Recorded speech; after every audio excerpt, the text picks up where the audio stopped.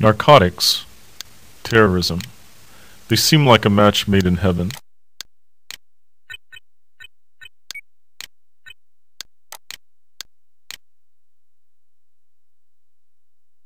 As more governments are strong-armed into not supporting us, we have had to secure money, logistics, intelligence, and other resources from drug trafficking.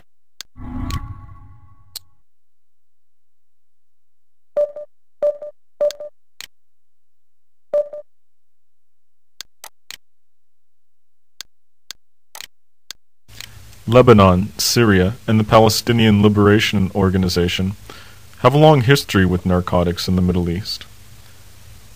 Government officials, the military, and civilians are involved with the Lebanon is cannabis cultivation. The Syrians brought in experts from Turkey.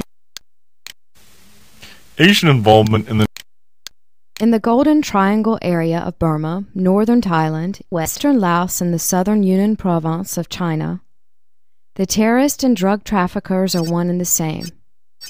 The area is home to many ethnic groups, all of which seek to maintain their own individual identities, making insurgency the dominant. Effective control of trafficking by insurgents seems also to have existed. The profits were used for subsistence and for... In Pakistan, opium